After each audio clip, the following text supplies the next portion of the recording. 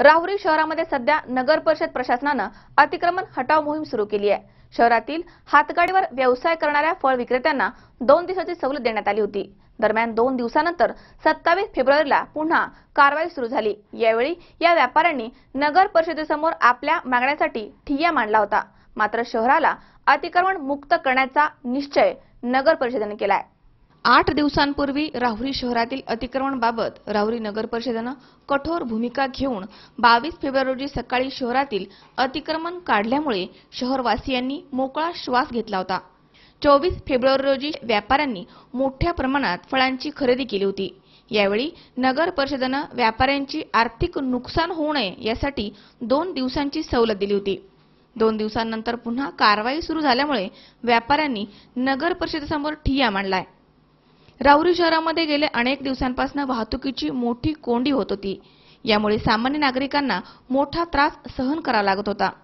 नगर परिषद प्रशासनाने अतिक्रमण हटाव मोहीम सुरू केली आहे। मात्र हातगाडीवरती व्यवसाय करणाऱ्या व्यापाऱ्यांनी अगोदर शहरातील पक्की अतिक्रमणे हटवावीत आणि आम्हाला व्यवसायासाठी पर्यायी जागा द्यावी ही मागणी करून नगर परिषदेसमोर 27 फेब्रुवारी रोजी दिवसभर धरणं दिलाय। शहरातील काही गुंड प्रवृत्तीच्या लोकांनी नगर परिषदेच्या जागेमध्ये अतिक्रमण करून त्या जागा भाडेतत्वावर दिल्या आहेत।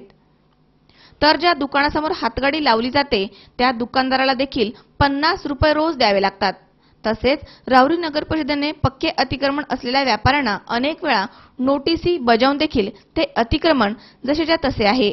अगोदर शहरातील पक्के अतिक्रमण हटवावे असा पवित्रा यावेळी व्यापाऱ्यांनी घेतला होता।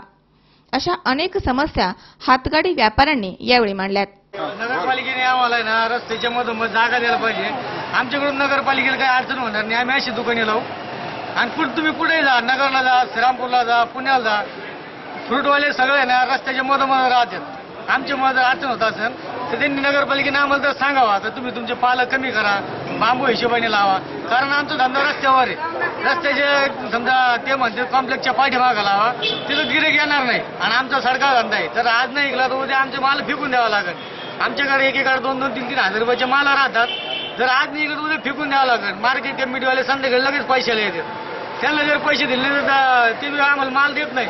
आमच्यातले काही जणांनी आहे ना बँकेचे कर्ज घेतलेले, काही मद्रासी अण्णाकडून पैसे घेतलेले, त्यांना जर पैसे नाही दिले तर ते हातगाड्या ओढून नेतात। आमचे 2 जणांचे हातगाड्या सुद्धा ओढून नेले।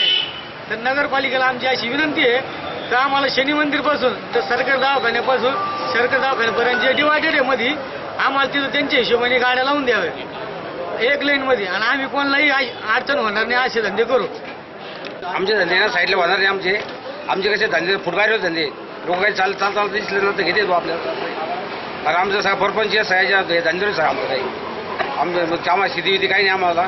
तर आमचं पोटपाणी सह्याच्यावर माल साईडला जर आला आमचा माल विकणार नाही। आमचा माल एखाद्या विकला आहे दुसऱ्या दिवशी माल आमचा फेकून द्यायला लागतो। असं आमचा नाश्ता धंदा आमचा माल रोजची माल आमचा विकलाच पाहिजे माल। असं आहे नाही विकला तर मग आम्ही काय खाणार। असं आहे आम्ही उपाशी राहून पडतो आमच्या आम्ही लोकांचं बँकेचं कर्ज काढले ते का फेडायचं कसं काय बचत काय कर्ज काढले आमचं। अध्यक्षाला विनंती आमच्या असं आपला शिवसाहेबांनी सांगणे आमचं असं गरगरवानी रस्त्यावरच पोट भरणार आम्ही।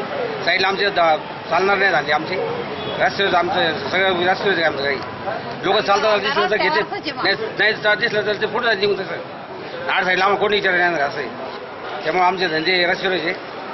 यावेळी माजी उपनगराध्यक्ष आर तनपुरे, बाळासाहेब केळकर, राजेंद्र बोरकर, सुदेश सुबंध, योगेश लोखंडे, ज्ञानेश्वर जगधने आदी उपस्थित होते। नगर परिषदेमधील एका माजी उपनगराध्यक्षाची मोठी आडी असून त्याला या व्यापाऱ्यांपासून लाखो रुपयांचा फायदा होतोय। तर त्यांच्याच जावयाने बाजार पावतीचा ठेका घेतलाय आणि दुप्पट वसुली करतायत। या व्यापाऱ्यांकडनं सासरा आणि जावयाला लाखो रुपयांचा फायदा होतोय। त्यामुळे माजी उपनगराध्यक्ष व्यापाऱ्यांना पुढे करून आपली पोळी भाजून घेतायत। मात्र या कारवाईमध्ये मुख्याधिकारी महानवार यांनी शहराला अतिक्रमण मुक्त करण्याचा ठाम निश्चय केलाय। त्यामुळे नागरिकांमधनं नगर परिषदेचं कौतुक होत आहे। मनोज साळवे, सतीश फुलसौंदर, C24 तास, राहुरी।